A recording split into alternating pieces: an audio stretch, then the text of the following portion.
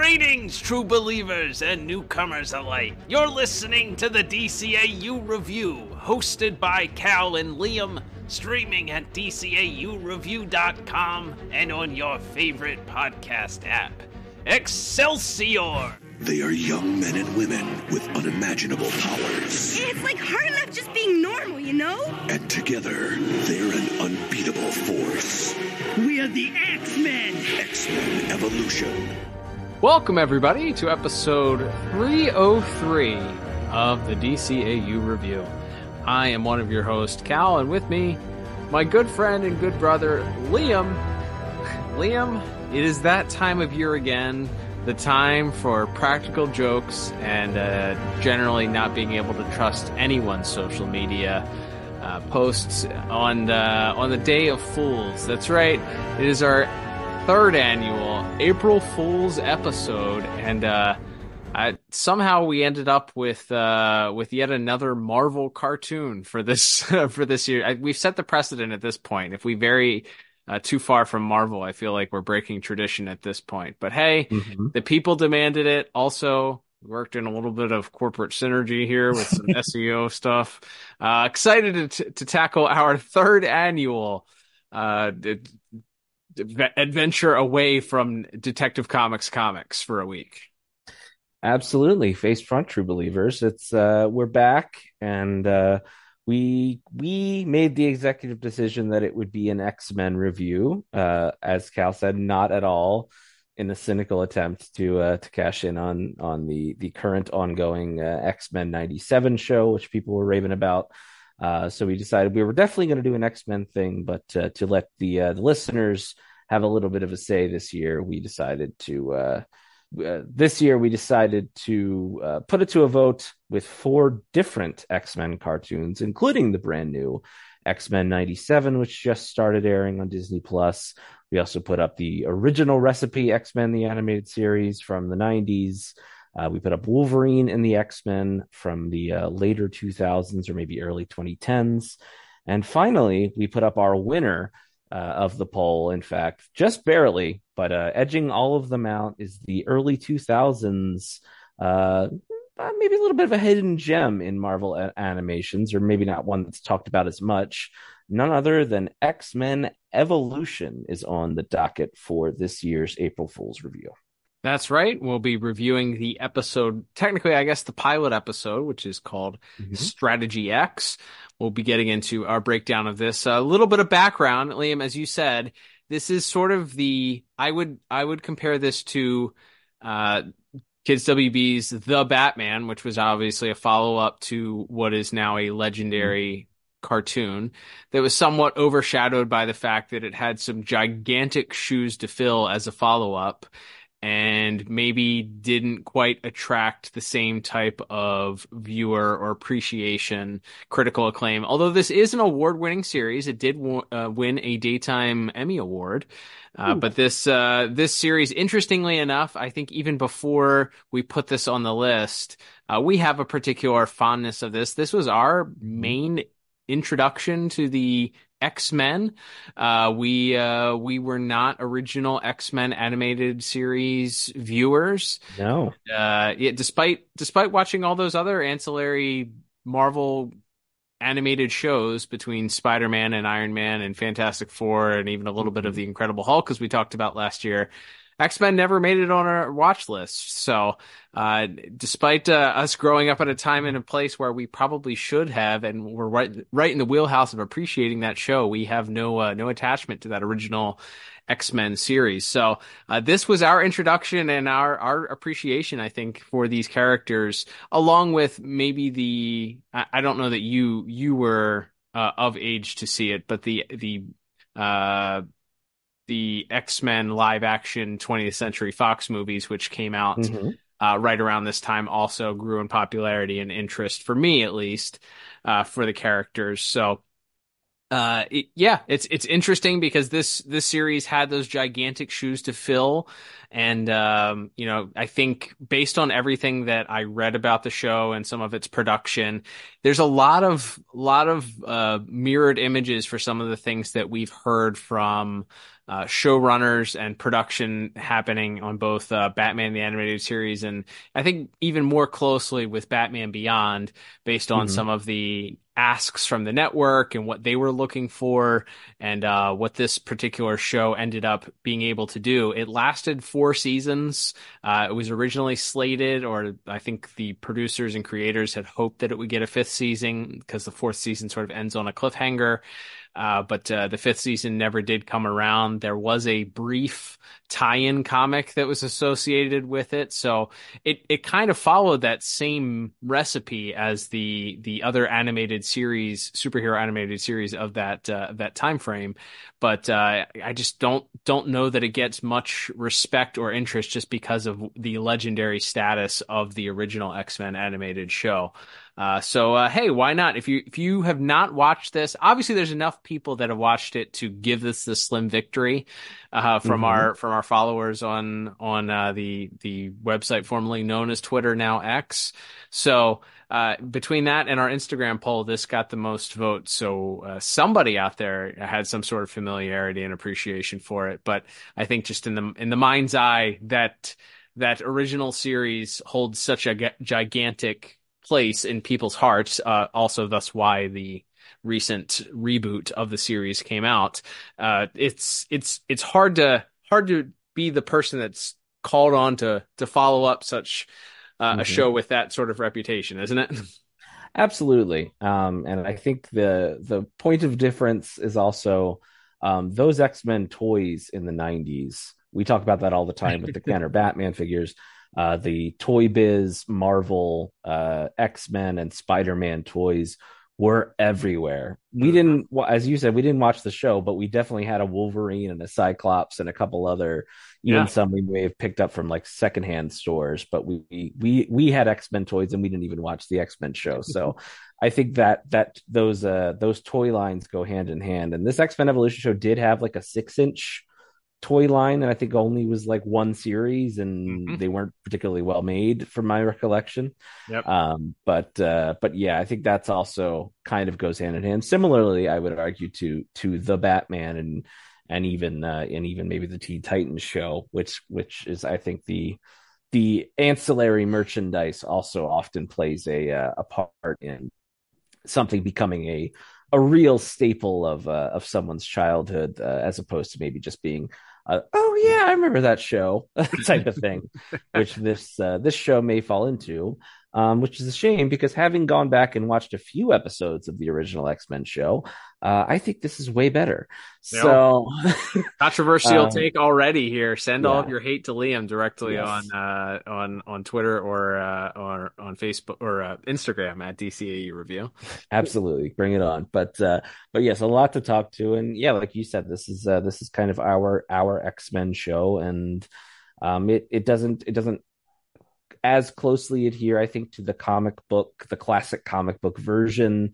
They play with the ages of some of the characters. Obviously, it's set in a high school, or the main cast of X-Men are all going to the same high school. So it's with the exception of a couple of teachers that are around who are a little bit older. But yeah, they kind of cut their own path, and I'm excited to get started here. But of course, Cal, I must first regale us with the one time a year only, very special Marvel IMDb synopsis for this week's episode. That's right, Liam. And of course, as we mentioned at the top, this is the pilot episode of X-Men Evolution, also titled Strategy X, which, according to Wikipedia, originally debuted here in the States on the Kids WB programming block on Saturday, November the 4th, 2000, meaning we will be coming up on the 24-year anniversary of this in just a few short months. And of course, the official IMDb synopsis is brought to you by, as it always is, the Pod Tower. Head over to youtube.com/the Pod Tower today, and not only can you check out our entire library, which also features our past April Fool's Day episodes. Check those out in the archives if you want to hear our thoughts on the Spider-Man the Animated Series pilot episode and a Iron Man and Incredible Hulk crossover episode, which was a fun one from last year. But you also get the entire Tim Talk Library, which was another podcast that ran for so many years, covering all of the DCAU and a whole bunch of other stuff, as well as the ongoing Jump on the Batwagon series from the folks at Watchtower Database, all in one convenient place for your streaming pleasure. Head over to there today to youtube.com/thepodtower today and subscribe. That's right. So this is the synopsis for Strategy X, which was written by Rick Unger, Bob Forward, and Avi Arad, super normal guy. Directed by Frank Parr. Hey, there's a familiar name. Music by William Anderson and animation by Madhouse. And that synopsis reads as such. My throat's a little sore, so we're gonna power on through. You got this. When high schooler Todd Talansky starts exhibiting toad-like mutant powers, Mystique sees a perfect opportunity to get a spy into Xavier's Institute. Meanwhile, the X-Men recruit a new member as Kurt Wagner joins Xavier's school. Excelsior! Well done. Well done. Every year, it just floors me that we get to do this. And it's the highlight of certainly of the April Fool's holiday, if not my entire year, to hear you do an entire synopsis as one Stanley Lee. Yes, my vocal cords really, it can really only be once a year, I think. The strain that the Stanley voice puts on It is a big ask, but we appreciate your service, sir. Thank you. I will just mention this fun factoid. I didn't know where else to insert this here, but fun factoid, during production, the original name for this series was not going to be X-Men Evolution, but was in fact going to be X-Men Children of the Atom, which apparently has been the title of a few other things, including a video game, a series in the comics also. So there's that name was tossed about, and but I think ultimately they landed on X-Men Evolution, which it just rolls off the tongue a little bit easier than X-Men Children of the Atom. A little bit, yeah. It's a little bit. It fits on a lunchbox easier, you know? For sure. Absolutely. Oh, also, speaking of video games, I'd be remiss not to mention X-Men Legends, because that's my true X-Men gateway drug, I think. There you go. Send us your, if you're familiar, if you're a big X-Men fan, we'd love to hear how you became a fan of theirs, whether it was comic books, perhaps the old-fashioned way. Maybe it was, maybe it was one of those arcade games, the X-Men arcade games. People love those things. The Capcom X-Men arcade games. X-Men versus Street Fighter kicked it all off, and Marvel versus Capcom came along afterwards. But yeah, that was a big jumping on point. Yeah, absolutely. So maybe that was one of your introductions there. Let us know this week via either the DCAU Twitter or Instagram. We love to hear your thoughts on that. Liam, let's get back to here as we do our own plot synopsis, though. So we open things up here. We are not where it's not typically Bayville that X-Men is usually take the school is, right? It's usually in Westchester, I believe. I was going to say that's where the Xavier Institute is generally located. Right. So this is just the first of many things, as we mentioned, that were adjusted, and we would be remiss not to. Speaking of parallels between Batman Beyond and this show, some of the producers, including Boyd Kirkland, of course, who was certainly worked on a lot of Batman the Animated Series and did some other work on DCAU projects as well. He's a producer on this. Several interviews with his work, regards to his work on this show, he mentioned the direct influence from the show Buffy the Vampire Slayer, which we know was a rather large influence for Batman Beyond, and especially with the network's push towards Batman Beyond. So Bayville, and I think isn't Sunnydale the town in Buffy? I feel like, I believe so. Yeah.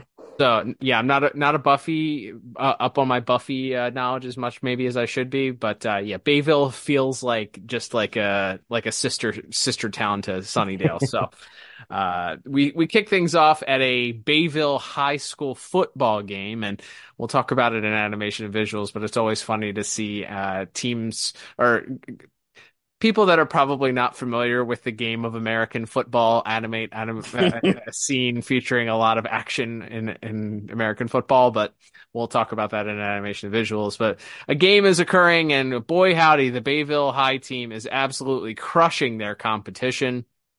We noticed that there's an onlooker who's taking some photographs of the absolute decimation of their rivals, and Bayville High scoring a touchdown with a young Gene Gray taking pictures of the star quarterback, Duncan Matthews, who scores an easy touchdown. And during this bit, they're having a little bit of a flirtatious interaction. We cut to a young man wearing red sunglasses sitting in the bleachers, and it's none other than, of course, Scott Summers, who anybody who knows anybody about X-Men, of course, is romantically interested in Jean, but we hint at perhaps a little bit of jealousy here, as Duncan is certainly flirtatious with Jean. During this whole bit, though, there's a young man who's sneaking around that we'll learn is none other than the aforementioned Todd Talansky. Interesting name. He's hopping around a bit and appears to be enjoying himself, helping himself to people's pockets. He's going in, grabbing some wallets, money, whatever they can find. And it's interesting because as Scott is sitting on the bleachers watching the football game, he's able to see Talansky reaching down and grabbing one of the fans' wallets. So he goes off to investigate. Meanwhile, Talansky has also caught the attention of the typical high school football bullies who are interested in trying to push Talansky around a little bit. Hey, if it ain't Toady Talansky picking up a little spare change. Hi, Duncan. Look, I can explain. Shut up, frog face. Let's crush him, Dunk. Let's not, Dunk. Just chill. The wallets are still there. How about we have him give back the cash? No harm done. Yeah. See, here's the money. What do you care about this scuzzo, Summers? Not much. But I'm not crazy about 3 against 1 either. So how about we settle this peacefully? I think me and my buds are gonna squash this slime ball, so you and your stupid sunglasses at night can just bail.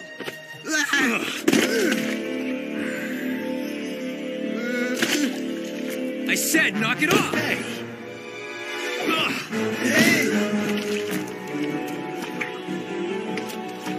He's getting away. Of course, with Talansky jumping around a bit like an amphibian, he seems to make a bit of a fool of the football players who fall in the mud.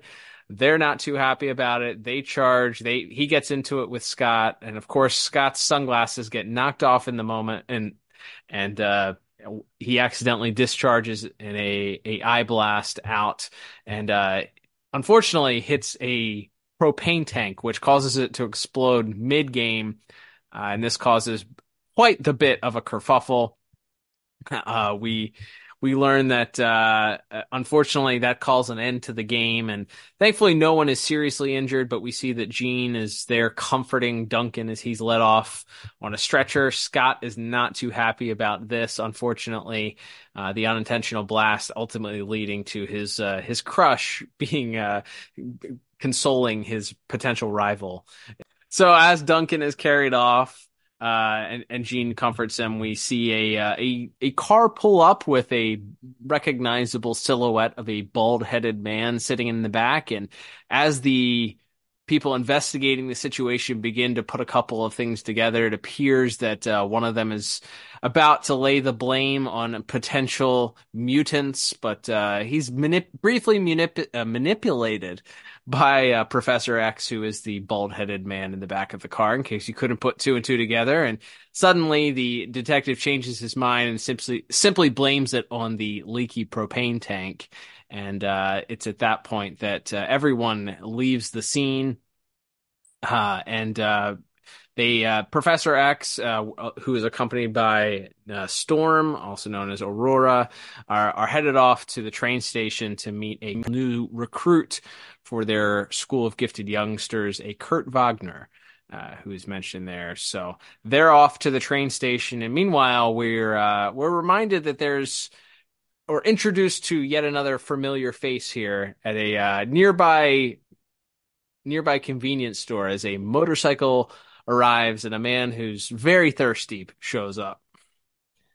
Yeehaw! Yeah, it's none other than Logan, aka Wolverine, who's arrived to fuel up, and he sees a paper, a local newspaper. You see newspapers, kids, were these things where something of note would happen, and then you would print it, and there would perhaps be a picture taken, and then that would be printed like overnight, and then folks would read about it the following day. Crazy. Yeah, and it's crazy to think about now, but yeah, that's so Logan sees that, and after we get a little cute visual comedy of revealing his claws a little bit as he cuts the head off of a water bottle. We go outside, we see him about to get back on his motorcycle. Seems that he is heading home, wherever that may be, and then just for fun, we cut up to a nearby cliff. And there's, which I mean, obviously anyone who knows the X-Men knows who this is, but we just see a guy in a trench coat with sharp teeth growling, looking down at Wolverine, and then we never see him again for the rest of the episode. It is, of course, Wolverine's famous comic book rival, that being Sabretooth, who is tracking Logan as Logan heads back to town. From there, we cut to after Charles and Storm bring Kurt home from the bus station. We cut to Scott and Jean back at the Xavier Institute for Gifted Youngsters, which is where they all live in this supposed boarding school. And as Scott and Jean prepare to go out, they are introduced to Mr. Wagner, who is completely cloaked in this large robe and complete with a hood. And as he finally extends his hand a little bit reluctantly to shake Scott's hand, we see that he's blue, he's furry, and he's only got 3 fingers. We're heading out, Professor. Just a moment, you two. Come here. I'd like you to meet someone. This is Kurt Wagner. He arrived late last night. Hey, Kurt. This is Jean. I'm Scott. How you doing? Kurt, you're among friends here. Hello? I was just telling Kurt how I set up this institute for gifted youngsters. Youngsters whose gifts are not always an asset. Right, Scott? So you heard about last night? Difficult not to. It was on all the news channels. It was a bad situation, and there was an accident. I'm sorry. I know. Fortunately, no one was badly hurt and the true cause was not discovered. But you must be more careful, Scott. Come on, Professor. I'm packing a bazooka behind each eyeball. What do you want from me? Control, Scott. That's what you're here to learn. That's why you're all here. Scott's eyes emit a destructive optic blast beam. Cool. How about you, Kurt? Got a special gift that brought you here? Maybe. Whoa. I'll be helping Kurt get settled in. We can talk more tonight. And of course, Xavier is reinforcing that it's okay to make mistakes, but that Scott has to be in a little bit better control. And to me, I say, hey man, why don't you get him a chain for those glasses then? But I don't know, or give him, I don't know, something else. Wraparound pair, like Yeah. like Charles Oakley of the National Basketball Association would wear in the NBA in the 90s and 80s. Absolutely, there are ways, but whatever, it's fine. But yes, so as Scott and Xavier continue speaking, Scott mentions that he had recently met this Todd Talansky fellow, and that he thinks it might be a good idea for him to bring Todd to the school to meet with Xavier and see if he might be willing to join them.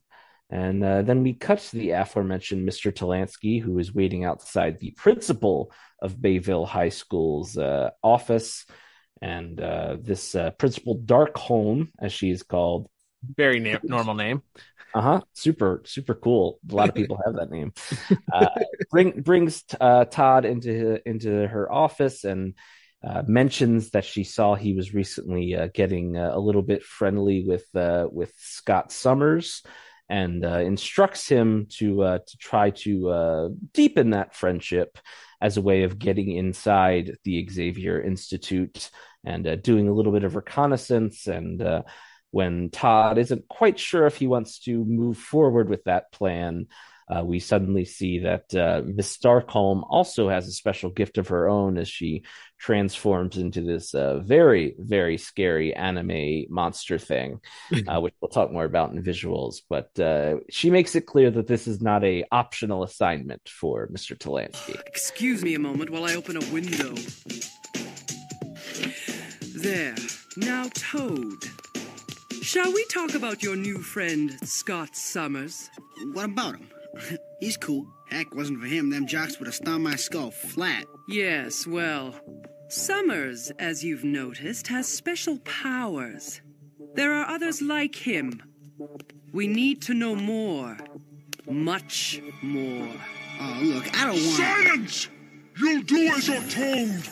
Understand! And from there, we cut back to, I guess, addressing the problem, which I think this is something that they have done in the comics as well. But since for the purposes of this show, which I don't even know if they really addressed that head on in this episode, I would say it doesn't seem that the public at large is aware of what mutants are, or that they're like a significant portion of the populace yet. The world at large is not familiar. So in order to help Kurt blend in so that he can still attend high school with his fellow classmates, Charles presents him with a little magic watch, a little hologram technology that will allow Kurt to look like a normal human student.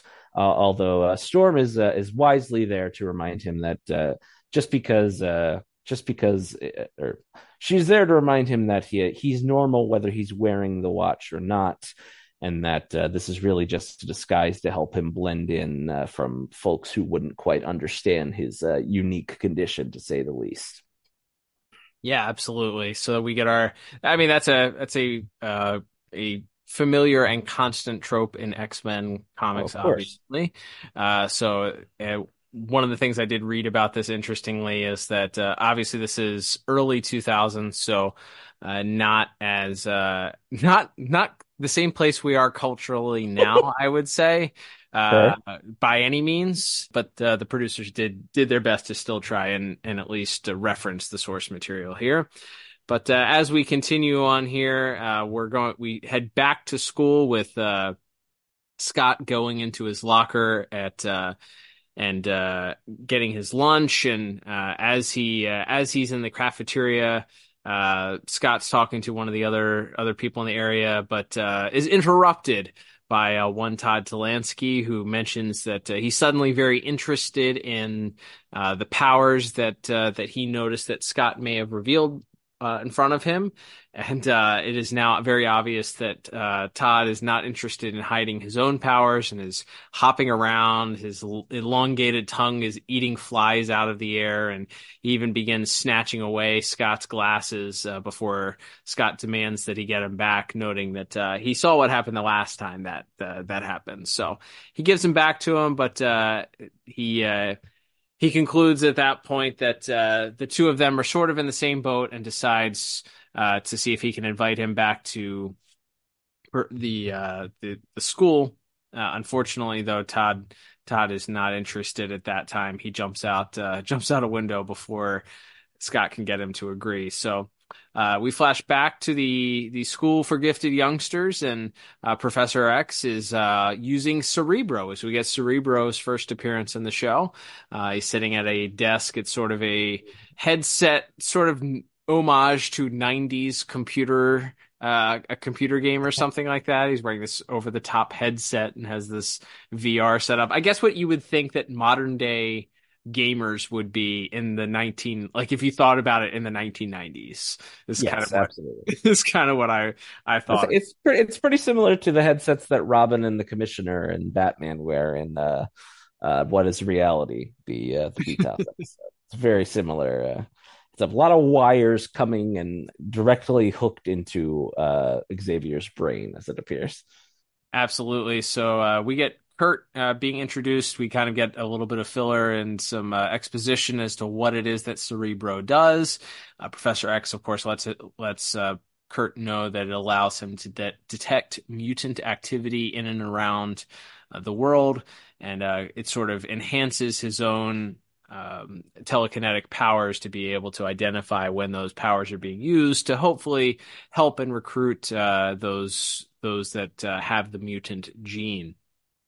So at this point, Scott walks in and express a rather unsavory opinion of Todd, expressing not only his personal hygiene, but generally the way that he carries himself as not being optimal for a recruit. But Professor X isn't ready at that point to give up on recruiting Todd and suggests that maybe they bring him to the mansion as for a potential recruitment discussion. So it's at that point that Professor X enlists the help of Storm, who is I love this scene. She's we'll talk about it maybe in visuals, but she's using her powers to to water plants in the greenhouse.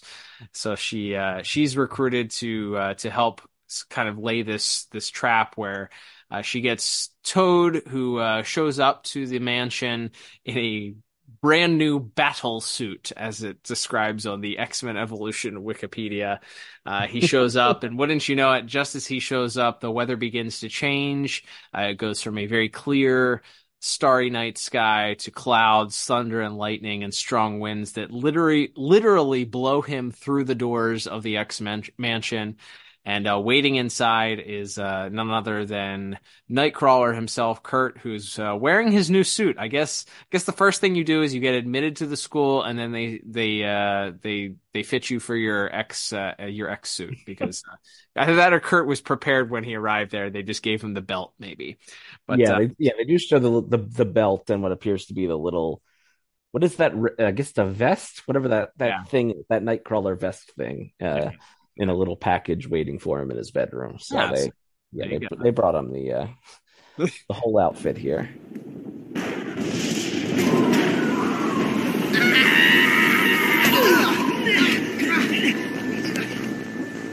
Whoa, what are you?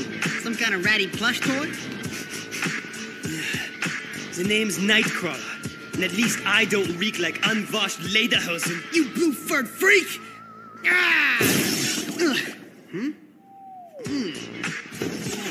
As you say in America, Nina, Nina, Nina. That ain't gonna help you, boy.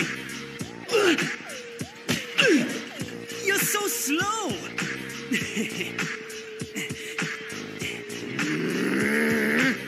You couldn't catch flies on the windshield. So we have a bit of an an interesting fight, as always is the case when these two characters interact, between Toad and Nightcrawler. They go back and forth with Nightcrawler teleporting as his power in and out of Toad's way as Toad chases him up in and around the entire mansion.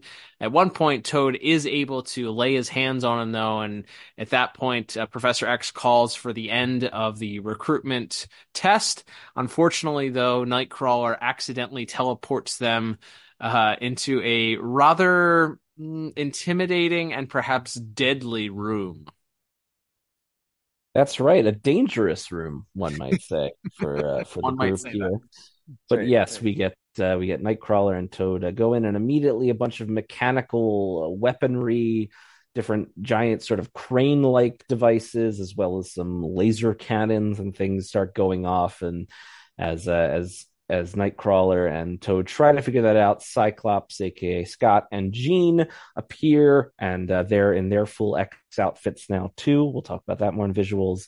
And they're all sort of tangling with these various obstacles and cannons and claw grab things.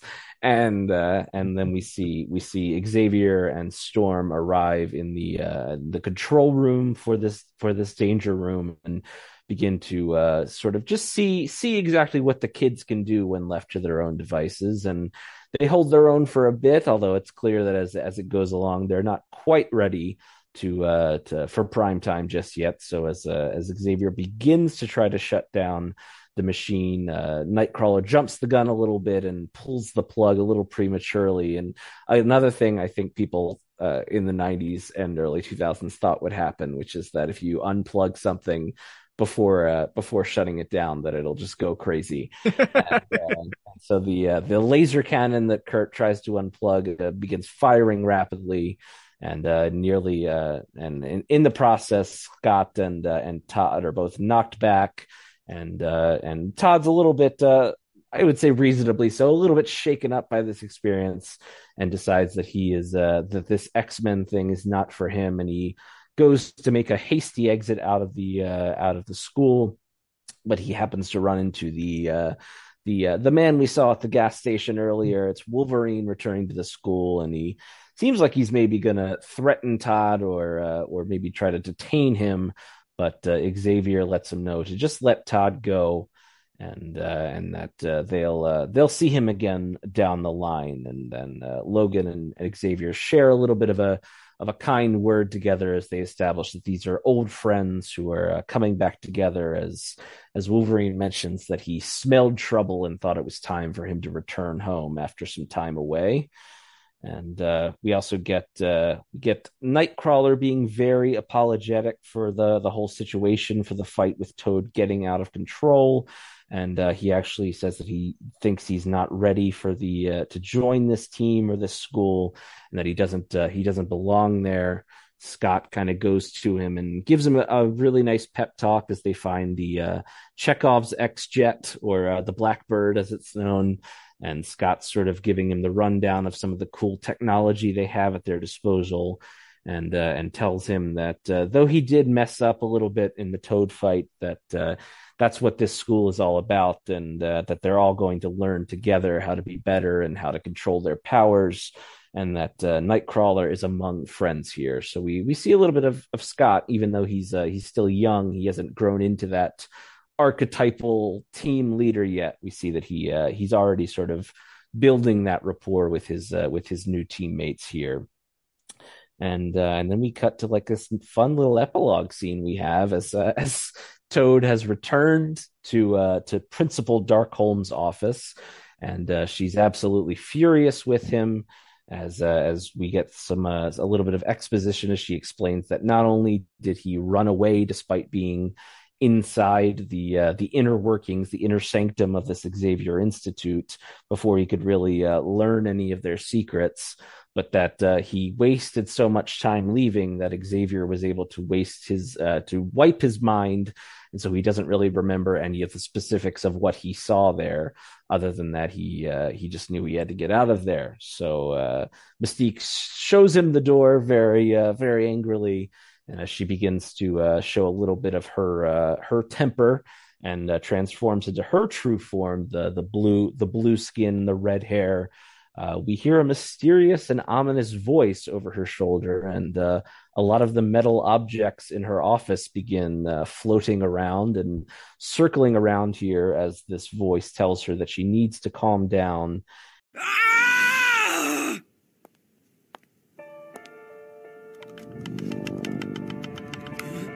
Do not be so hard on the boy, Mystique. We don't want to thin our ranks now, do we?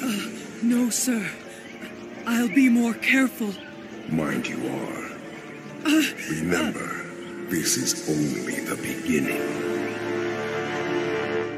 And then we see a mysterious red-helmeted figure appearing in the window behind Mystique. And that's our fade to black for this pilot episode. Yeah, absolutely. So, before we, I guess, talk about what we liked, didn't like, we always say this. Well, we've said this the last 2 years that we've done these one-offs where we're reviewing something in a bubble, where we purposefully picked the pilot episode because it's like, all right, if we were starting out doing a brand new podcast where we were reviewing this is where we would start. Right. So I'm just kind of thinking this as if I had seen this, and I had not seen this episode in many, many, many, many, many, many years. If I was seeing this for the first time, would this hold my interest to want to come back as far as the plot is concerned? That's kind of like the idea that I had here. But also, you also have to look at it as, okay, it's an introduction. Has to be a reboot or an introduction to a myriad of characters here. So we have Scott and Jean, who are introduced as characters, but they're they're already established on the show, so you don't get origin stories for them. You really don't get any origin stories for most of anybody except for Kurt, kind of. You get, I mean, he's introduced, he's found to the show, but you don't learn about his backstory, the secrets of his past, or how he came to be, any of that stuff. So we don't really get any of that from any of the characters here. So you're getting introducing characters but not giving origins, which is okay. I don't think you need every single pilot of a cartoon to be an origin story of a character. I don't think, correct me if I'm wrong, but I don't think the SpongeBob SquarePants pilot talks about his, how he came to work at the Krusty Krab. Like I doubt that's how it that actually does. Does it? You picked the wrong. You picked the wrong one. No, the first episode is literally him getting his job at the Krusty Krab. Okay. I could have picked anything else, but I picked him. Picked that one. Yeah, you picked the wrong one there. Is it? How about? I doubt that it establishes how he and Patrick became friends. No, they are already friends and neighbors. Okay, all right. That's what I should have gone with. Maybe I'll edit that first part out. But yeah, so you have things that are already established part of canon that you can explore or figure out later if you so determine so too. And these characters, I think, are enough. I think they were going in with the idea that some people would understand enough, or if the target age group of 6 to 10 years old, they can figure it out on the fly. They don't need to know how, Scott Summers discovered that he could shoot eye blasts. So you introduce these characters, what most of their powers are, without going back to square one. Actually, I think that superhero movies could use to learn maybe a little bit from that. That said, I don't think that this episode is terribly interesting at any point. It's you have to establish sort of what the point of the X-Men, or I guess they decided they wanted to establish, like, what is the point of the X-Men? Like, what does Professor X do? Why are these kids going to boarding school here? So you have to make it this missional thing where they're trying to recruit people so that formula could kind of work going forward, because you know that this crew eventually booms to a giant X-Men size crew. Like, you get a bunch of recruits over these 4 seasons. So it's lacking in action, which I think is a detriment to it. But as far as pilot episodes and balancing all of that stuff that you have to do, I think they did an okay job. I think the only thing, and I think that this is interesting because it's clearly the same formula that Marvel then capitalized on with their film division from 2009 to 2020, or whenever the last successful Marvel movie was, truly successful Marvel movie was.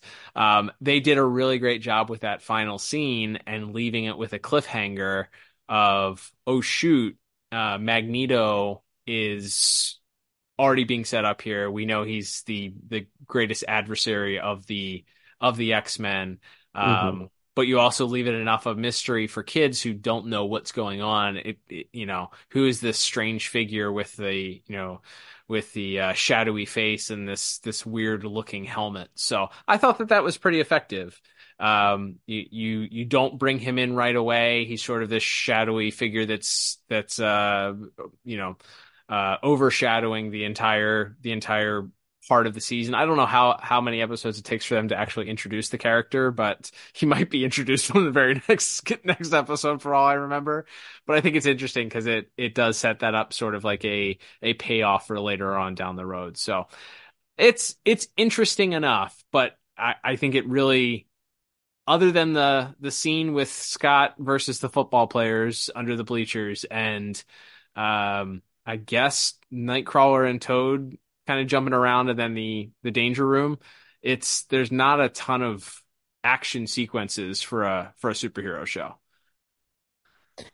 Yeah, I think that's fair. And we'll talk about what we do get in visuals in a minute here. But yes, it felt like a and then show. I would say it's like, and then we meet this character, and then this character shows up, and then we see this guy watching this other guy, and then we meet this character, and then they all get together in the final act, and we get to the point. The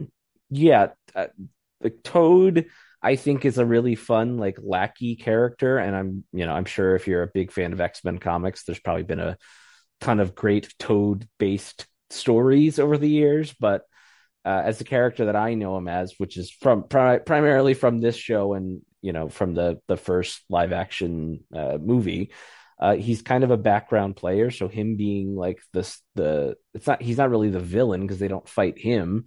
So yeah, I think there's not like a central antagonist for the episode. Obviously, like you said, that's being set up with Principal Mystique and the shadow of Magneto, which I think kind of hangs over this entire first season.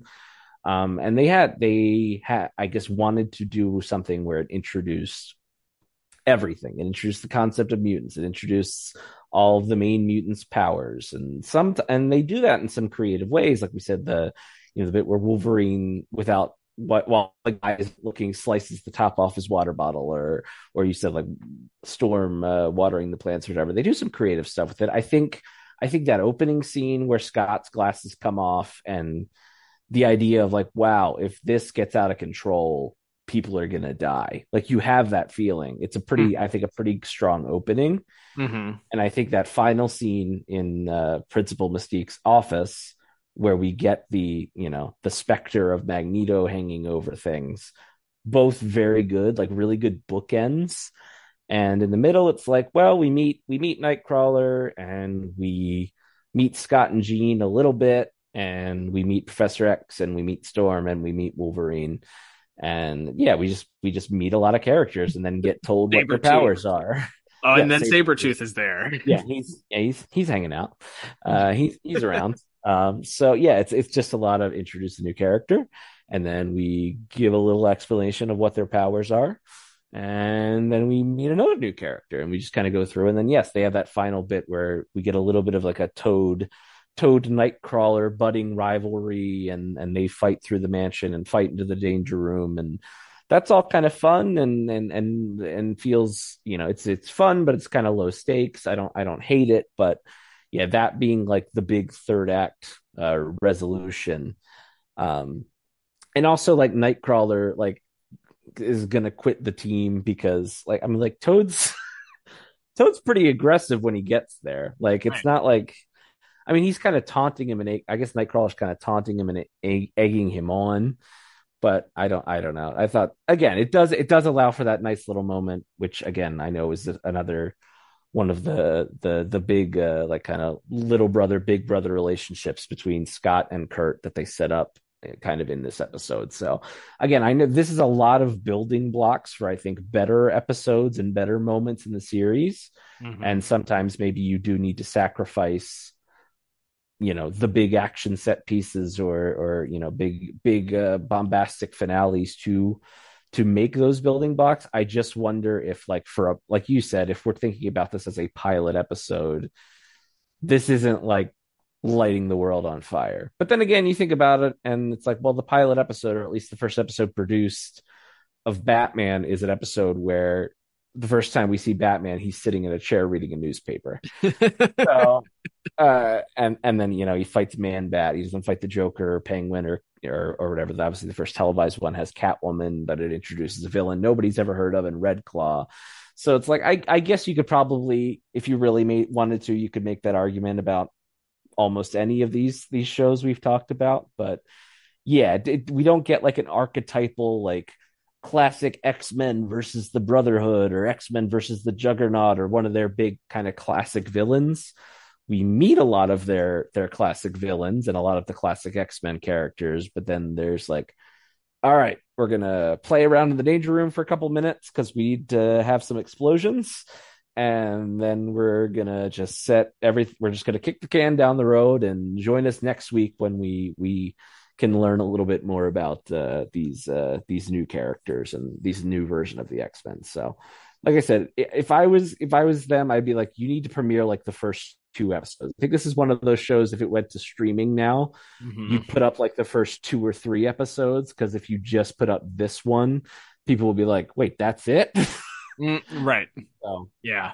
And again, television was a different medium at the time. People were maybe more patient with what they got. But like you said, you just think of like when you think of a pilot episode for an animated cartoon, you just expect maybe a more big bombastic thing. And for better or worse, the producers and writers on this show decided they wanted to do a bit more of a slow burn. Yeah, I think they relied on maybe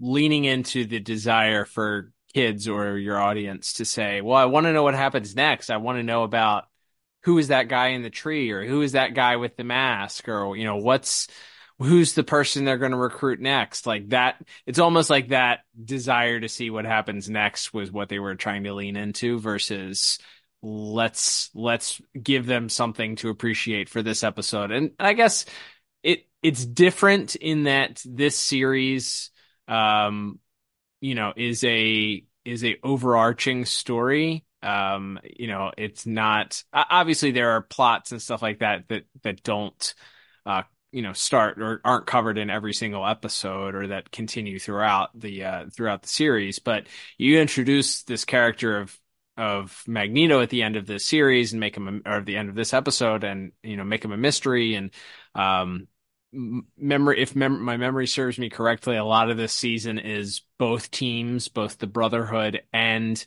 the X-Men recruiting people. So you get the Brotherhood building their team, which is secretly being led by Mystique, who's being led by Magneto. So it's sort of like a puppet regime. So you do have that building towards something over these episodes, but it's not like Batman the Animated Series, which obviously was the same characters in every episode, but wasn't necessarily, you wouldn't get references to past episodes. You didn't need to watch every single episode. It wasn't one continuous story from the beginning to end. So I guess in a way that's a little bit different than how this is handled. So I guess in some ways you need to give an incentive for someone to continue watching if you're going to be doing, telling a long-term story over the entire season. So for all those reasons, I mean, I think we talked about at the beginning of our episode here, both of us, I have not watched this series in many, many, many, many years. I think I went back maybe during COVID and attempted to watch an episode, and I was like, I think I probably tried to watch an episode in the middle of it, and I was like, yeah, I'm not really digging this.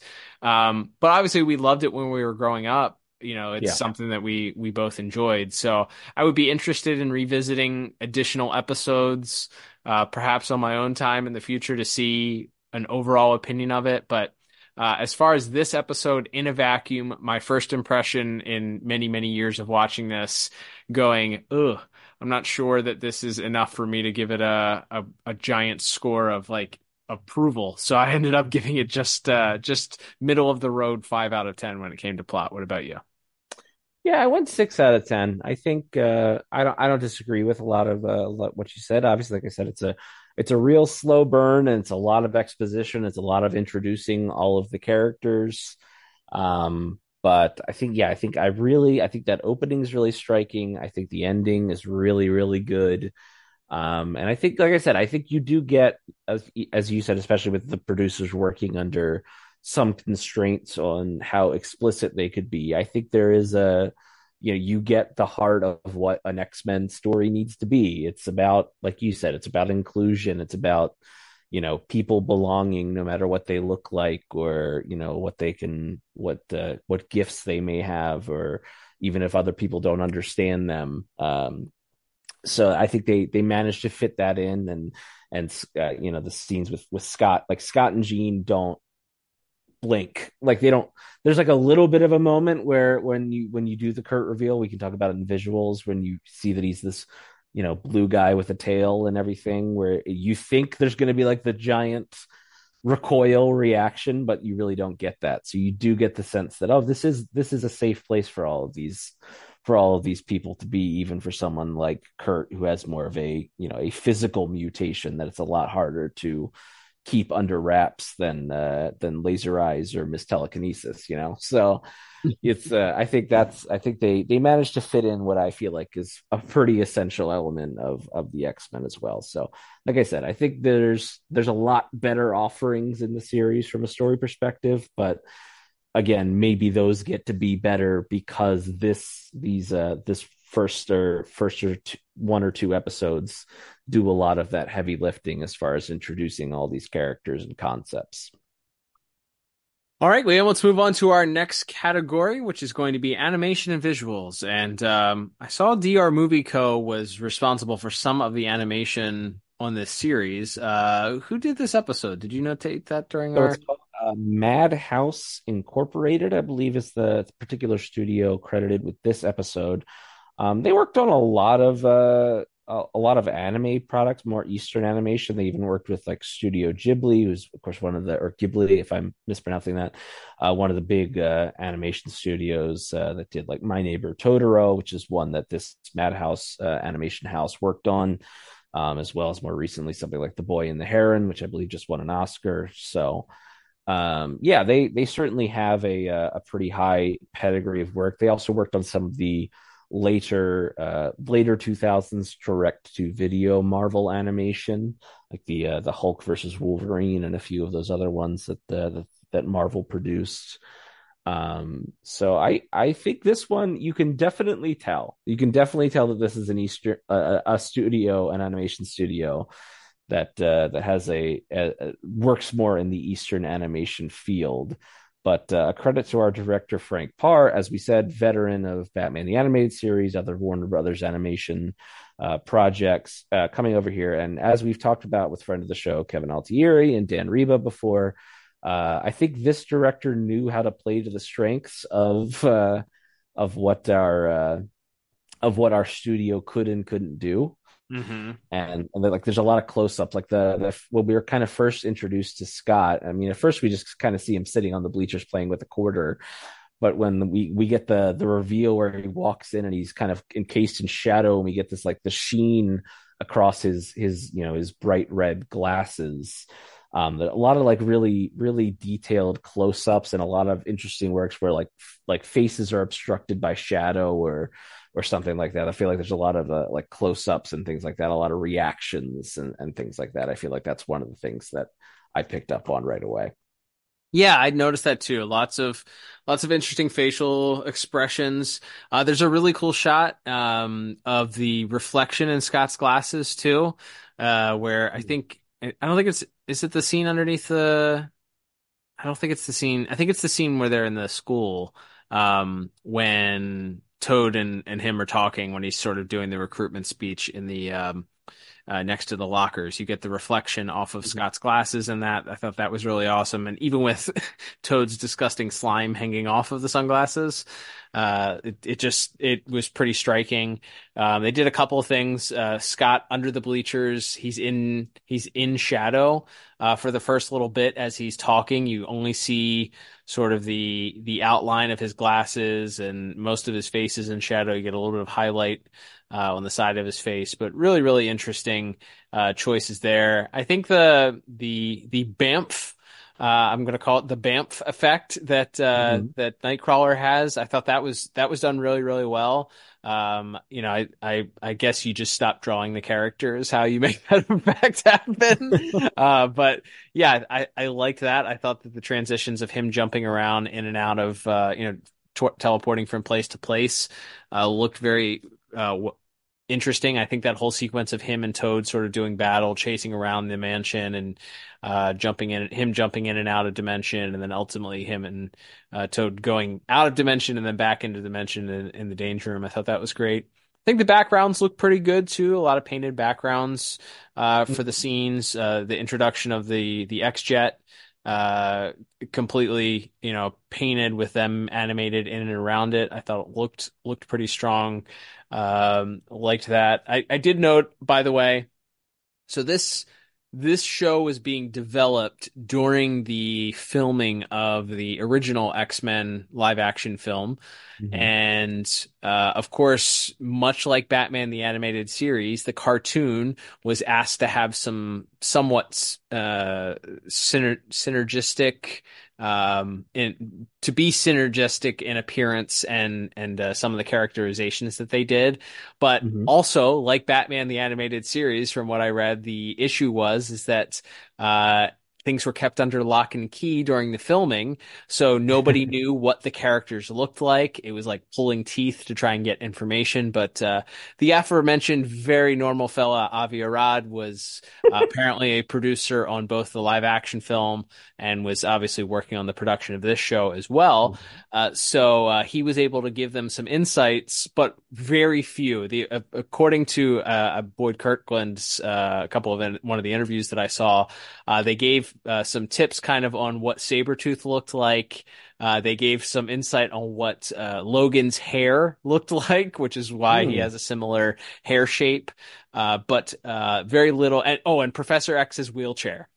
All of those things would look get the X wheels. So yes, he did.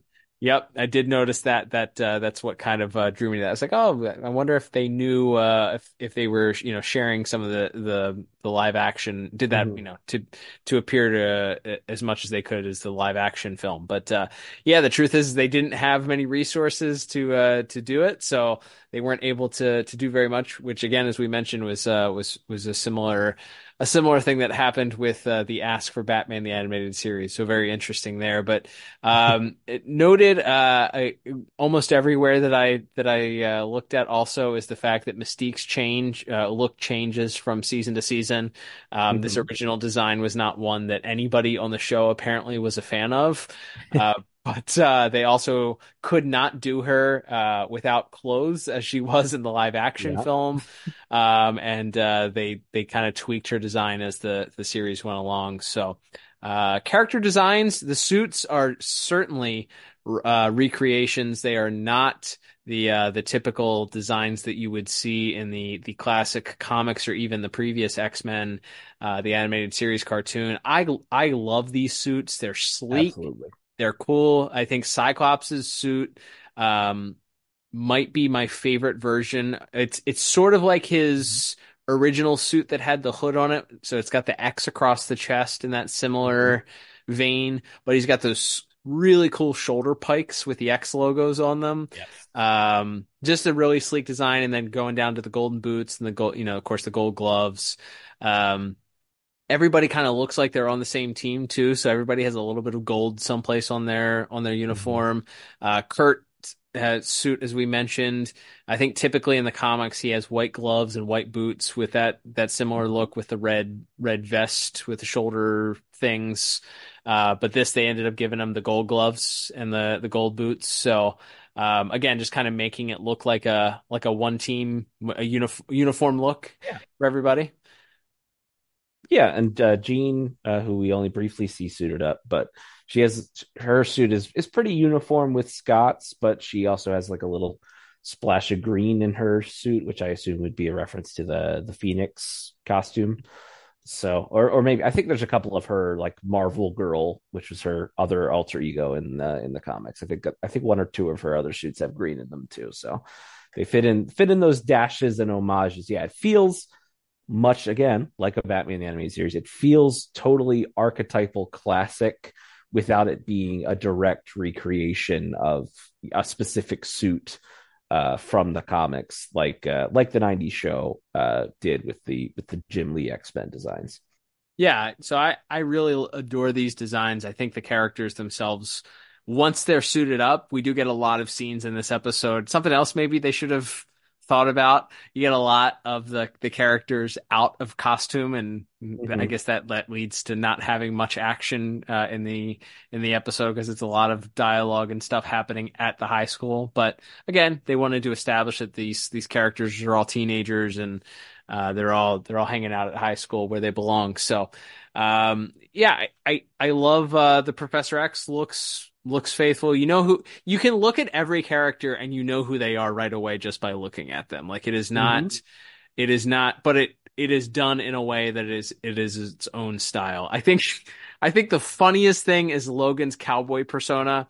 It's his walking around with his cowboy hat. We don't get a Wolverine suit up for the episode. He's only obviously in two very short scenes that we get of him. But yeah. We do know, of course, that he ends up suiting up and has his own sort of amalgamation of different looks based on past appearances. So, yeah, overall, I think because the episode lacks from a true strong action sequence of heroes versus villains fighting, I struggled to find a lot to heap praise on. But I think the character designs lead the way as far as the look of the show. I mentioned it at the top. It's always funny to me to watch. Obviously, most of the animation that's done in the shows that we watch is typically done in Japan, which are not likely, or in some cases Korea, not likely familiar with the game of American football.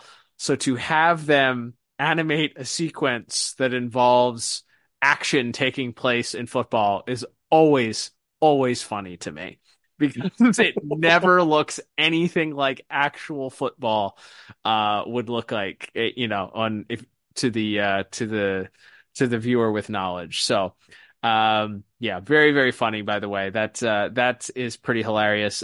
You want to talk briefly about Mystique's transformation into that freaky looking monster thing? Oh yeah, it's so funny because we don't see her actual Mystique form until literally the last 30 seconds of the episode or whatever. So as far as we know, her true form is this, like this giant purple.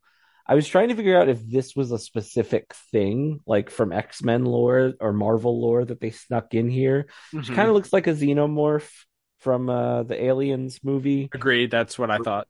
Purple and has like big white teeth. So not an exact for a legally distinct version of a xenomorph. But yeah, I wasn't sure if this was also maybe a little bit like there's a villain called Shadow King, who his dream, he's like a mutant that gets into people's dreams. And he has this kind of weird toothy monster look. So I don't know if this was pulling on a specific string there, or maybe it's just the Aliens homage. We know folks that worked on Batman the Animated Series would often pull from cinematic influences. But yes, she just turns into this crazy monster, and it's a fun little scene. Even her voice kind of changes, so you kind of set up. They do a lot of cool things with Mystique's shape shifting in this series from memory. So that's a fun little taste. Only other thing I will mention is we already talked about the uniforms a lot. I think this also owes a lot to the Ultimate X-Men comic book that was probably starting around this time as well. I think this started in '01, so this might actually predate it slightly. But as far as the show went on, because it was a lot of this where it wasn't so stripped down like the movie costumes, where it's just black leather and maybe you get a little bit of color on the accents or something, but it was this very uniform, like everyone's in like dark blue and yellow or gold costumes and things like that. So I noted the similarities there. I'm not sure if there was any coinciding here, or if perhaps even the show maybe inspired in part the comic book as well. But they would have been in production around the same time. So wanted to mention that. But yeah, I think overall, I like the look of this show. Like you said, it's hard to rate it in motion because there isn't a lot of action. I think there is a lot of fun. Like we said, they really pull a lot of like over the top reaction faces and things like that. The Toad design, Toad's weird like egg costume that he's in. That's just a weird little design, but I like it a lot. I think that's pretty fun as well there. So like overall, I ended up giving visuals a 7 out of 10. I think I like the look of this show a lot. I like that it's a little bit stronger in its Eastern animation influences, I would say, in the way it sort of lingers on shots and that. And then my last note, you already mentioned how funny some of the football stuff is. I love that the guys go and put on their helmets before they go to menace Toad. They take their helmets off. They're talking on the sidelines. They look over, they see Toad. They're like, "Hey, coach, can we be excused?" And then they're like, "All right, let's go be bullies." And they all like in unison put their helmets on, and then they go to menace poor Todd. So I thought that was a really funny little bit as well. Very funny, yeah. I ended up giving animation visuals a 6 out of 10. Yeah, I would vote. The only thing I'll add to that is based on the uniforms is since we know that they're doing X-Men live action now, I think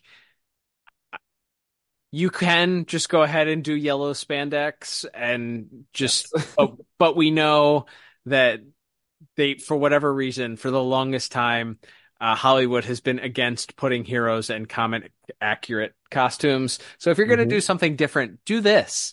Do a dark with a yellow accent or a gold accent or something like that. It's these costumes are super sleek and I love them. Love them to death. Yeah, I love that. Yeah, that X around the chest on Cyclops is just like so iconic to me. Like it's So cool. So cool. It's perfect. It's absolutely perfect. All right, Liam, let's move on to our next category, which is going to be music. And music this week is done by one William Anderson, according to the credits. Got anything, any factoids about Mr. Anderson? Any information about his previous career work? Yeah, in addition to working on quite a few other animated soundtracks, including things like My Little Pony, some younger children's animation, I would say, and also for some adults as well. Please don't attack me, bronies. But I don't think is that a thing still? Let me know. Let me know if bronies are still a thing. That We've was a thing angered the bronies. Let me know how much reverence I should still have for bronies. But I should mention he also did a few feature films, including Kiss Kiss Bang Bang, a very good Robert Downey Jr. and Shane Black film from the 2000s. Yeah. Worked on the Crypto the Superdog animated show as well, and also the short-lived MTV computer generated Spider-Man cartoon that sort of coincided with the first Tobey Maguire movie. So that's his credit there. I was pleasantly surprised because I expected just like either stock music or I think of that Spider-Man show where there's just constantly like walls of music, elevator music playing constantly in that. But one, I guess we should kick off with the theme song, also composed by Mr. Anderson here. Look, nothing is going to beat, as far as an X-Men theme song, I will admit, the 1992 series theme rules all. Of course. Like there's a reason that's the one that when they rolled out Patrick Stewart in the Doctor Strange movie a couple years ago, they played that theme. Like there's a reason for that. That's one of the most iconic superhero themes ever. But I do think this is a pretty good like 2000s high energy opening, and you have that composed with the visuals. Most of it I think are just clips from the show. I don't think there's much original animation other than maybe the final shot where Nightcrawler lands in front of the whole team. But yes, that opening theme song, I as soon as it started, I knew like every note. I knew exactly where the theme song was going. So I do have a special place in my heart for the theme song right off the bat. Yeah, it is. It's hard to in the same way to follow up. How do you follow a legend? Like you don't. You just can't. Nobody remembers the guy that replaced Babe Ruth or Lou Gehrig in most cases, or named the legend. However, because we like this show, this song rules. The X-Men 97 theme absolutely is the king of X-Men themes. There's no doubt. However, this would get runner up as like, most underappreciated or most undervalued or bestest looking. I don't know, theme, something. So yeah, the theme rules. It's good. It's solid.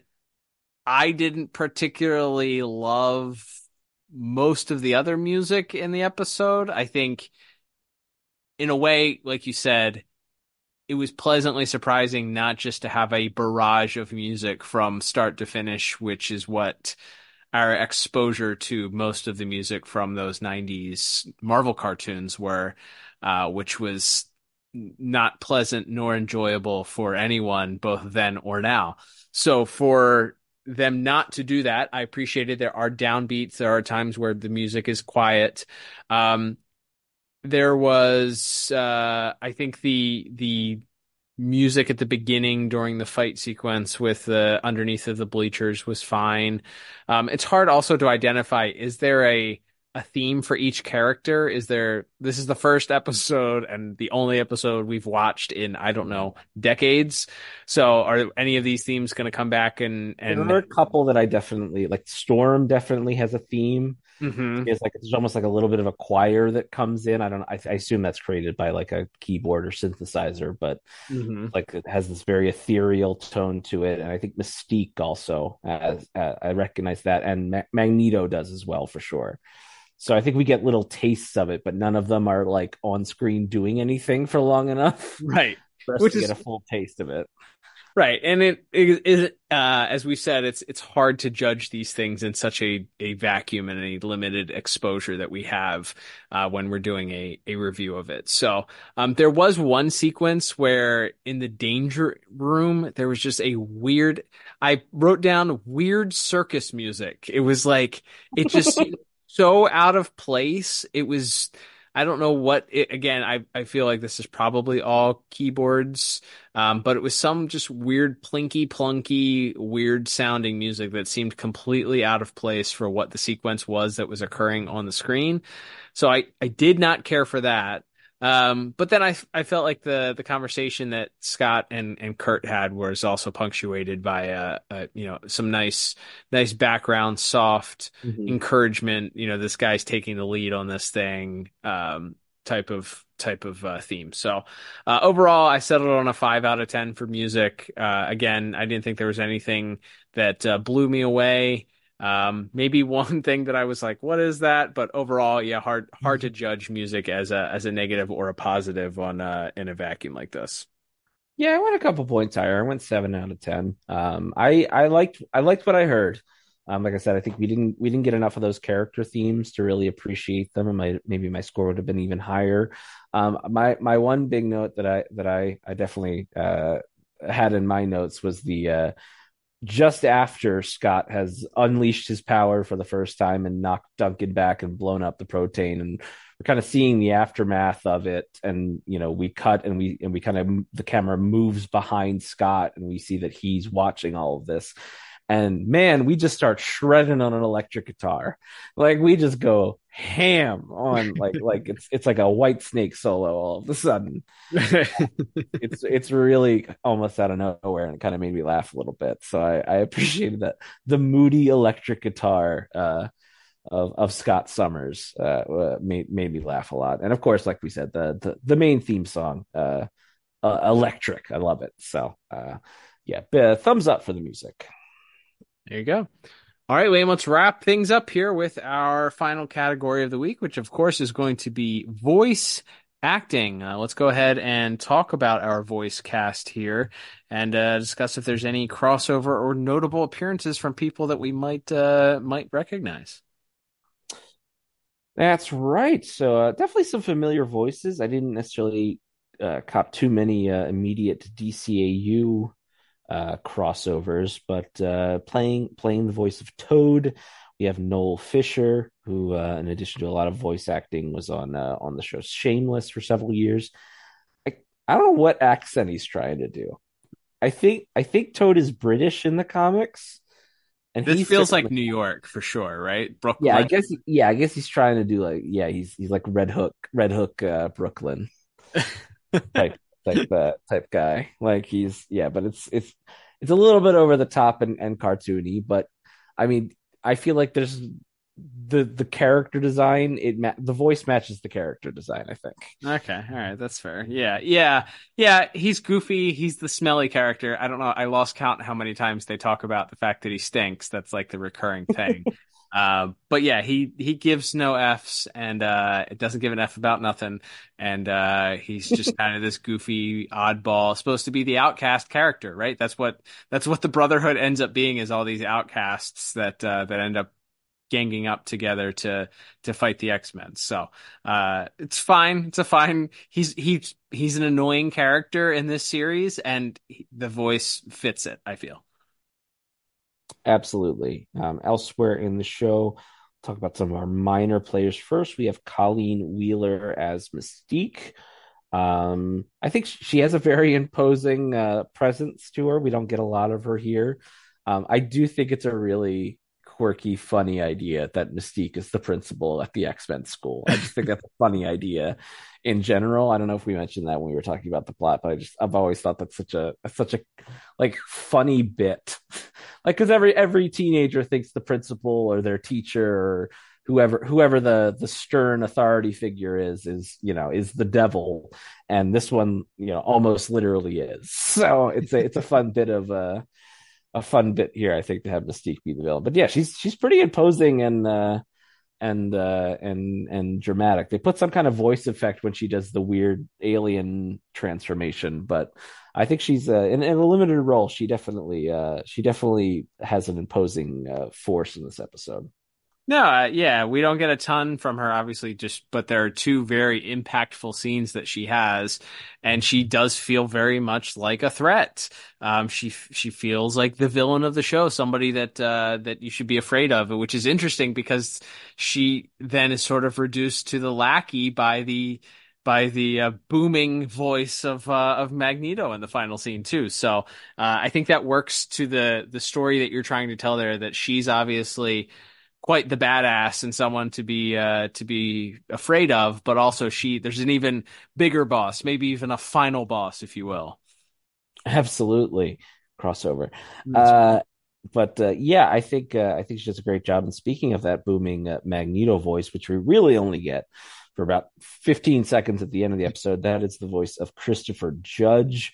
Most recently, I think folks would know him. He's the modern voice of Kratos in the God of War series, the PlayStation games. He's took over that role, and those series have kind of changed from being these really. I'm going to get in trouble because people that love those original games will say I'm undervaluing them, but these kind of boilerplate hack and slash aggression simulators into a much more sort of cerebral and stoic and interesting character. And Mr. Judge does a great job there. I think he also does some writing for as well as his work as an actor. But oh yeah, he's a great spooky Magneto voice, big boss voice to have show up at the end to let you know that something bigger and badder is on its way. Sorry, I'm over here just keeping track of the fans that we've pissed off so far. The Bronies, the original God of Wars. God of Wars. I feel like there was another fan base. Oh, I think X-Men, the animated series. Yeah, original X-Men animated series, because I said this is a better show in every way. Yeah, just remember, send all of your hate to Liam, and he runs our social media pages. No, I'm just kidding. No, you're absolutely right. Yeah, it's an intimidating voice to say the least. I think there's a little bit of effect that they put on it at the end there, but certainly terrifying, accompanied by that faceless image of the floating mirage of Magneto. You very intimidating. I don't know how the mirage appeared there. That's obviously not one of his powers. I was hoping that it was like he made the image out of like paper clips or something like that.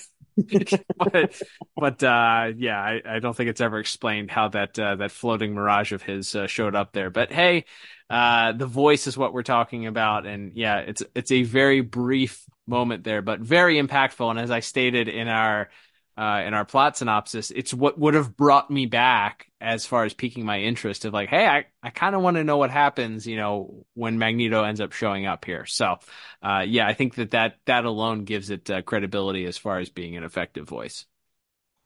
Absolutely. And elsewhere we have Venus Terzo as Jean Grey, another veteran voice actor, and also some live action stuff. She's the psychiatrist on Arrow, who shows up, I think, in some of the. I think she's one of those characters that just pops up from time to time. I think she's another one of those. I think you might know her face if you saw her, because she's in I think she's in 10 or 15, 10 or 12 episodes of that Arrow series. But yeah, as Jean, we don't get much for her as far as her motivations, other than that she makes all the boys crazy. It's clear, as both Duncan and Scott are clearly interested in her. But yeah, we don't get much. She's nice to Kurt. We see that, but we don't really get it's not much of a showcase for her. Yeah, she's sort of a supporting character, as you mentioned. The star is really, we'll talk about with between between our next couple characters. So, not much to write home about, but certainly nothing offensive or poor on her performance worth noting. Absolutely, yeah. Also, briefly mention Kirsten Alter as Storm slash Ororo. Yeah, she's good. She has that sort of like maternal teacher vibe that I think they're going with her being one of the older or adults, I should say, one of the adults at the school, helping Charles train this new generation of music of mutants. Again, we don't get a lot from her, but yeah, you get that sense that she's a bit stoic. She has this maternal instinct and all that. We get to see her a little bit in action with trying to strike Toad with lightning, which depending on who you ask, maybe that leaked from the movie set that they were going to do an iconic showdown between Storm and Toad in the live action movie, and so they had to add that in here as well. Well, I was going to ask you if you know what happens to a toad when it gets struck by lightning, but it appears that you already know the answer to that question, and that is that the same thing that happens to anything else that gets struck by lightning, right? Yeah. If there's anything that Bryan Singer, rest in piss, that guy taught us was that toads get struck by lightning just like anybody else. But anyway, yeah, I think it's you got to have more adults than just Professor X hanging out at the mansion. You got to have a matronly figure here. You got Professor X is the weird grandpa, and then you got Logan, who's the dad, and Storm gets to be the mom. So she plays clearly a great friendly supporting character to Professor X in the episode. Not a ton for her to do. There's more episodes down the line that she gets to star in, but yeah, same thing that I would say as far as Jean is concerned. Nothing offensive, nothing that I felt stood out as a positive or a negative rather. So I'll go ahead and give it a positive review for her performance. Absolutely. And then we have Brad Swale or Swale. I'm not exactly sure how to pronounce that. Playing Nightcrawler slash Kurt Wagner. Folks who know him. A lot of English dubs of various Japanese anime cartoons, as we already mentioned, all of the anime influence in the Eastern studios that they're working with, Dragon Ball, Mobile Suit Gundam, I think a lot of the like the meat and potatoes animes, I would call them. This guy did a lot of work on those English dubs of those. I like him as Nightcrawler. He's got that really. He probably gets the biggest like emotional arc of this episode, in that he's very timid and feels that he's out of place. And then he gets the suit and he gets his his hologram watch, and so he's kind of feeling a little bit cocky, a little bit full of himself. And then when he kind of screws up things with in the danger room, then he kind of has that moment where he comes back down to earth, and Scott has to kind of cheer him up. So he probably gets the most to do as far as having to portray a variety of emotions in the episode. Yeah, I think to various degrees. I don't know if it's the accent, or what, because I don't think it's a natural accent if I had to guess. It seems like he's putting that on a little bit. I don't buy the emotion that he gives a lot of the time, and it just kind of feels like he gives the same cadence for a lot of the delivery for the lines that he has. So I was not blown away by his performance. I think the best scene certainly is the back and forth between him and Scott, that scene that we've mentioned a couple of times now. Mm-hmm. I think that he quickly becomes a character who comes out of his shell. Like, it's interesting that you're introduced to him as this character that's wearing this giant cloak, that's hiding, that's afraid to, even extend his hand to Scott for fear of being rejected. And he does not stay there very long, as he quickly becomes very comfortable with his own appearance, interacting with Toad, and then, as we know, he's sort of the class clown and the goofball character that kind of, it's weird. He's kind of like the Beast Boy for this team, not in the same way like Beast Boy and the Teen Titans, but it's a similar, like, sometimes he's the comic relief, sometimes he's just the lighthearted take for the heavier scene. So I don't think that this was a great showcase of that. Again, I think I found that most of the lines were delivered with a similar cadence, which it felt like it should be a little bit heavier, or he should be showing a little bit more lack of confidence at certain points. But I do think that the scene with Scott was good enough for me to say it was a maybe not his best performance, but there was certainly signs there that there could be some better performances down the road. Absolutely. And then go through our last few X-Men here. We do have Scott McNeil as Logan, aka Wolverine. And I like him as Wolverine. Folks, again, would know him. He's done a lot of work, voice acting work on things like Dragon Ball, some of the various Transformers animated series. I think he does a good job. Again, we don't get a ton with him. This is again another more to come character, like with Mr. Judge's Magneto, but he's got that. Again, I think that putting him in the cowboy hat was a good they knew what they were doing with this version of Wolverine. Like he's the kind-hearted outlaw coming back to his old stomping grounds. I was going to say that the scene where he comes up and talks to Toad, we didn't talk about in visuals, but certainly some Dirty Harry, Clint Eastwood homages there with him tipping up the hat. And he doesn't quite go so far as to say, "Are you feeling lucky, punk?" But I felt like that could have come out of his mouth at that point. So, one of the interesting things that was also unsurprisingly difficult for the showrunners to balance here was taking a character who is known for his violence, to say the least. I think the description that I saw from Mr. Kirkland was, this is a character who wakes up every single morning and chooses violence. So how do you put that character into an animated show for kids and still adhere to the standards and practices that you're being required to uphold?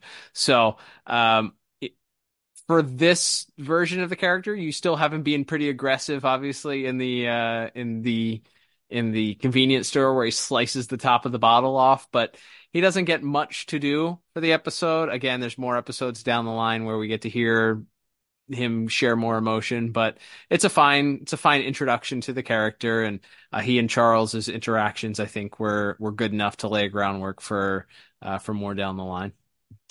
Absolutely. And then wrapping things up, or coming back to our final two here, we do have Kirby Morrow as Cyclops, aka Scott Summers. The late Kirby Morrow, unfortunately, died very young back in 2020. Another guy who did a lot of voice acting work and things like in Ayusha and several other animes, was working, I think, right up until when he did pass away.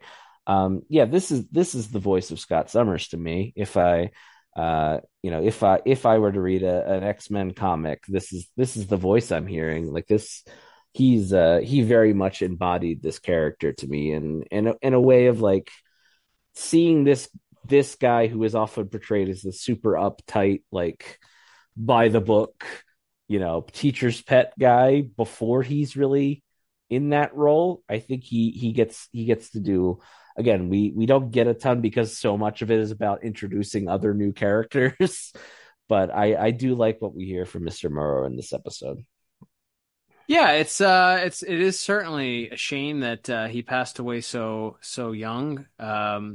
He did have a bit of a live action career as well, and not only a lot of like one character appearances and a couple of different things. He did appear in the Supergirl live action series, apparently, as a character in a couple of episodes, and he was in the Flash live action series as well. So there's definitely some DC connections there. I think you're spot on with this, though, as far as being a character. You have to be able to be a dynamic, emotional character when you're voicing Cyclops. The worst Cyclops of all time was James Marsden, because he's a wooden man in that. I mean, he wasn't the best characterization of that character either, but he was a wooden character through all three of those movies that he was in.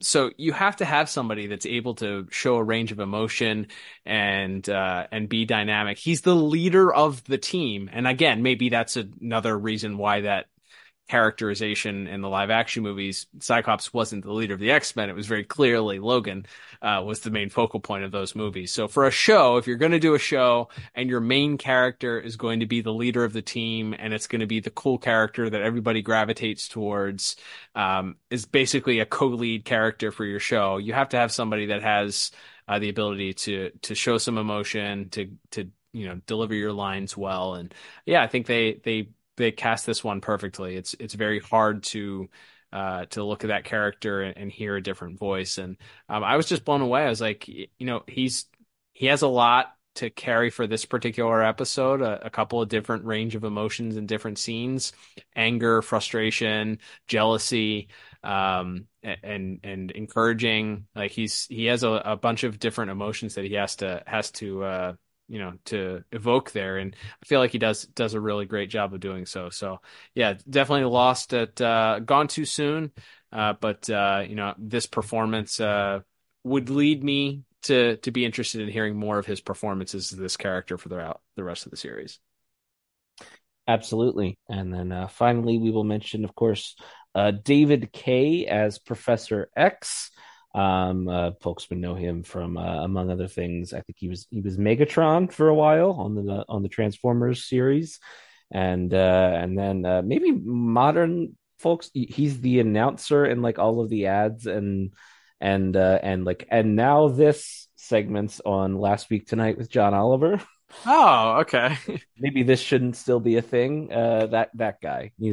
Why is this still a thing? He's the Last Week Tonight announcer as well. But yeah, I like him. It does feel a little bit like we got not insulting his performance, but a little bit like he's clearly it feels like this is a bit more modeled after Patrick Stewart. Obviously, the movie was ongoing, so he's not necessarily modeling it on the specific portrayal, but he has that very stately British quality, like a classically trained British actor might have.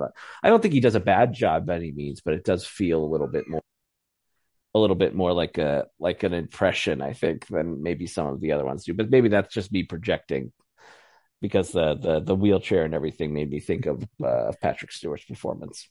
That's fair. Yeah. I think that he probably watched a lot. If obviously this is occurring during the original filming, he wasn't able to watch Sir Patrick Stewart's performance in X-Men, but could certainly go back and watch Star Trek or something like that and model it after that. So I think maybe they just fed him a bunch of those. But yeah, he has a long storied career, a lot of DC connections. He's done a lot of stuff for the recent direct-to-video. Saul was on his. He's played The Question a couple of different times apparently too. So very, very interesting there. But yeah, I think that this is the voice that I think of when I think of Professor X. So if you're not gonna hear Sir Patrick Stewart's voice, this would be the voice that I would go for. So he has a lot of exposition in this episode, a lot of explaining and introducing and telling people what the Danger Room is and Cerebro and what his role is and why he's looking for recruit people and all of that. But so it is a lot of exposition, and he doesn't have a lot of emotion to show.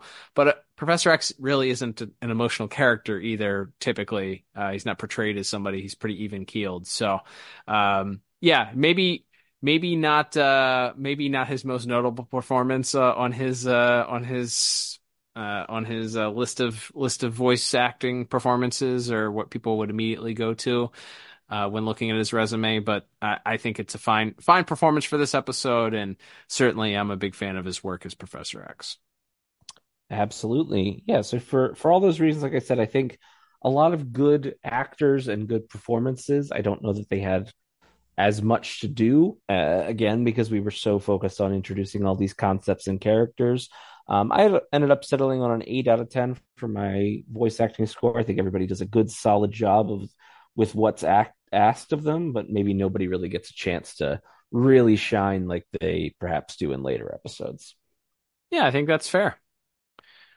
All right, Liam. Well, that will begin to wrap things up. So let's go ahead and total up our scores for this week. And adding all of my numbers together here, I get a 23 out of 40 when it comes to everything. So not a great score here for me. What about you? Yeah, and even though we ended up just 1 or 2 points apart, I think in most of our categories, I was a little bit higher as I ended up with a final score of 27 out of 40. Nice. So we don't have a traditional rewatchability section here to talk about because we don't come back to these Marvel shows, or at least we haven't so far. This is a once a year occurrence. I will say, like we said, I think that ending gives you a nice little teaser that makes you want to see more. Like I felt that in my fanboy heart when I was finishing up watching the episode before we recorded here. Of like, ooh, oh, I forgot how cool Magneto is in this show, or like, or whatever. Some of the breadcrumbs they laid in this episode. I was like, oh, it would be cool to see what happens. So I kind of don't remember how this all shakes out in this first season. So, or how they introduce some of the other characters that we see in the opening title sequence, but don't actually make it into the episode yet. So, yeah, I mean, I think it leaves you wanting more for good and for ill in some ways. That's my non rewatchability scale review, overall review of this. Yeah, you need to watch this because it's the pilot episode. I don't think you have a choice if you're going to watch this show. Mm-hmm. I guess you could drop yourself in the middle of it and figure things out if you know enough about it. But I think as much as we critiqued the idea of it being well, then this happens, then they do this, then this sort of plot, it does set you up with giving you a feeling of what the show is, what the main themes are going to be, what the idea behind each character is, how things are different than what you're maybe familiar with the previous or other incarnations of the X-Men series. So it's a good base layer foundation for trying to figure out what the rest of the show is. So I can't say that you will have to watch all of these in order, but if you're going to start someplace, well, why not start at the beginning? Am I right?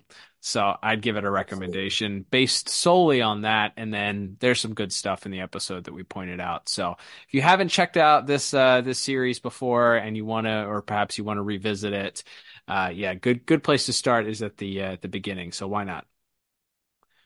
All right, Liam. Well, that would begin to wrap things up for this week. Thank you, everybody, for tuning in. As we said at the top, we always enjoy these goofball, off-the-wall one-offs every single year where we get to do this. We'd love to hear your thoughts. Do you like us doing Marvel cartoons every year? Do you want us to venture out and do something else? We floated other ideas out in the past. Star Wars cartoons. We've talked about doing the Tick animated series, which obviously was running congruently with Batman the animated series back in the day. Hey, if that's something that you're interested in seeing, or maybe it's a cartoon that we haven't even mentioned here, something like Dragon Ball Z or something that, that we know that there are legendary fan bases of, that would be something that you would love to hear our thoughts on.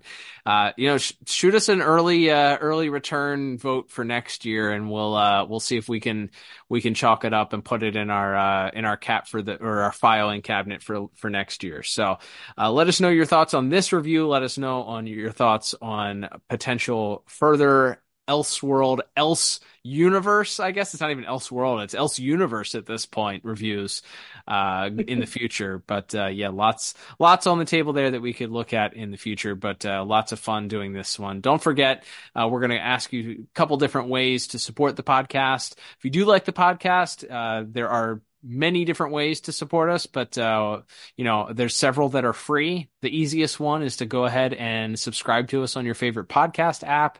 Make sure that if you do so, you can also support us by leaving a 5-star review, even if you listen on Apple or Spotify. Both platforms allow you to leave a 5-star review. Those are the main ones that we got our listens from. But hey, if you listen on one of those other ones too, and it gives you an option to leave a review, hey, we'll take it there too. If you leave a 5-star review on Apple Podcasts and leave a little blurb, we read your review on air. And you live within the continental United States, we'll even say thank you by sending you a little gift. So that's incentive for you to do so. Let us know what you think about our April Fool's reviews. Heck, get AI. It's so easy to leave a review these days. Get AI to write a review for you and post it. You don't even have to do the work. And we'll accept that too. So just as long as it's a 5-star review. We appreciate that. You can also, of course, support us by checking out the links in our show notes. There's a link to our store to pick yourself up a piece of merchandise to support the pod that way, or you can become a monthly supporter using the link directly in there. If you want to, we have several monthly supporters that give us their hard-earned dollars. We appreciate their support. And of course, if you want to support the podcast, follow us on social media at DCAU Review on Twitter/X and Instagram. We're on both platforms. Heck, we're even on Threads occasionally. So interact with us there. Slide into our DMs. Let us know what your thoughts are on this show. If you're a member of one of those fan bases that we pissed off, send all of your hate directly to us through one of those channels. We'll take it as long as we get some of that sweet, sweet engagement. We don't care. But seriously, thank you for tuning in. Liam, we are excited. We are turning the page of the calendar. Technically our April Fool's show debuted before April, but we're officially turning the calendar page. We're in April, beginning with our next review, which means we're moving on to a new show. That is right, Cal, and we are back once again, going back to the time period inside the world of the DC animated universe where Justice League Unlimited was taking place. And when last we left our listeners, we had just covered Divided We Fall. And since we're not doing epilogue just yet, spoiler alert, as we've said, that's the last episode of this show probably. But we're going to move right into the next present day adventure that the Justice League went on. That being the episode I Am Legion, which kicks off that whole final season of JLU. A lot of talk about building blocks for an entire season. That episode's got quite a bit of heavy lifting to do. So excited to get into those episodes, which I've definitely seen the least of any Justice League or Justice League Unlimited episodes. So excited to see how to get back and look at these episodes with a more critical eye starting next week. We know our listeners love Justice League Unlimited. It often gets our most listens. So excited to get those listeners back and interested that love the JLU. It's going to be a great month. Can't wait to review it with you, Liam. But until then, I'm Cal. And I'm Liam. And we will talk to you on that next episode of the DCAU Review. See you next year, true believers.